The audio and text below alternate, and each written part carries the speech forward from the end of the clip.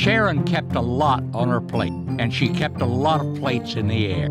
She headed 2 project teams, she served on another, she belonged to professional organizations, and was chasing a master's degree. Besides feeling important, Sharon felt harried, hurried, and hassled. Yes, she got a lot done, but her life was no fun. One day a friend asked Sharon a question. "Who signed you up for all this?" Sharon paused. She said, "I did."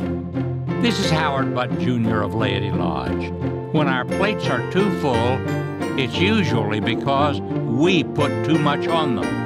The right balance between feeling good about work and working to feel good is what I call the high calling of our daily work.